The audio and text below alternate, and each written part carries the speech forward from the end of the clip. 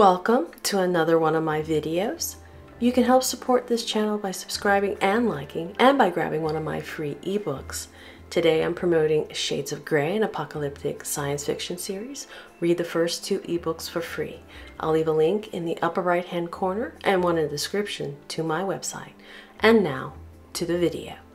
In today's video, I'm just going to be talking about a method that you might not know on how to fix iMovie.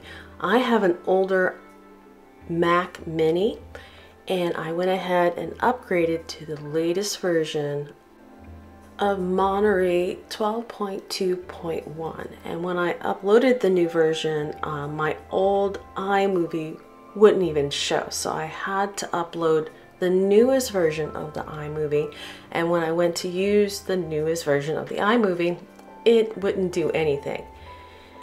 Once I got past the welcome screen for iMovie, there was nothing that I could do. Now, of course, I did the restart, nothing happened. I went ahead and erased or deleted iMovie, reinstalled it, and that also didn't work. But I did find this one thing that will work, and I'm going to quickly go through it.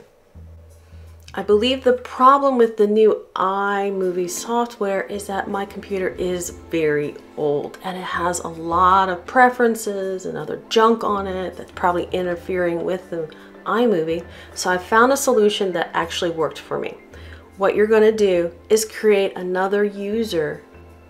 So this method should work with any desktop, Mac Mini, and laptop. So let me go ahead and get to how to do it.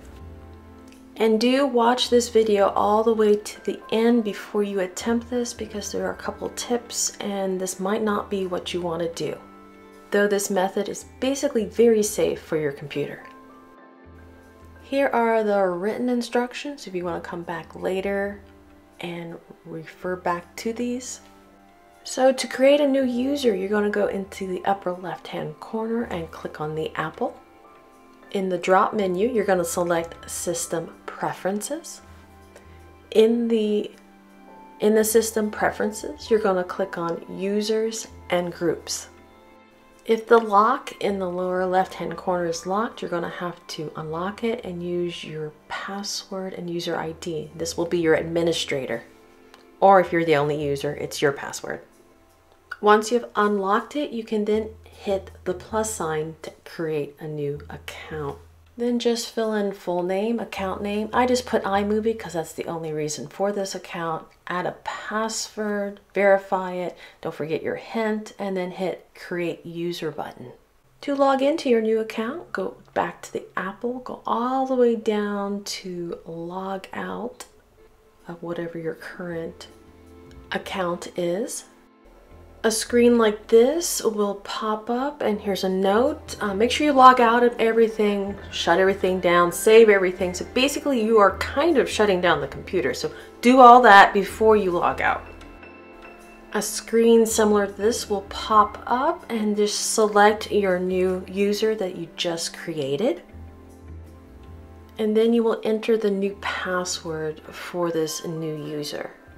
Once you enter a password, an arrow to the right should pop up. You can click it, or I think you can also just press return or enter, and it should log you in. Now don't freak out. You're going to have a brand new spanking computer when you go into this new user. That's the purpose, to wipe all the previous preferences, but you still will have your old computer with your other user. So this new user is where you're going to be doing iMovie. It's going to be all new. That means you're going to have to import things from your old side, your old user. But you'll still have both users, so don't freak out. But it will be nice and refreshing to have an uncluttered, for a short period of time, desktop. Couple notes. Don't forget that you will need to know your administrated or your original user's password, because you're going to want to log back in.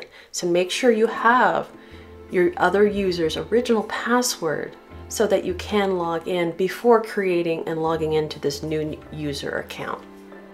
Now you should be able to now use iMovie This was the only solution that I found for my certain problem. As I said, I had an old Mac Mini, so that, yeah, there's a lot of stuff on it. I think it got so cluttered that when the new iMovie tried to open, there was something interfering with it. And instead of trying to fix the problem by trying to figure out which, preference thing I changed was causing it, this is just a lot easier to create a new user, but it's going to be kind of a pain in the butt because you're going to have to swap back and forth. Nice thing, you're starting out with almost a brand new computer, clean slate, but that also means anything that might have been in iMovie will probably also be wiped. I had just installed iMovie, so I knew it was already wiped because it was a brand new program for me. Okay, if you have any questions, leave them in the comments and I'll do my best to answer them. Also, let me know how I did with this tutorial. Was there anything I left out, anything confusing, anything I should have added? If you found this video helpful, don't forget to like and share. Until next time.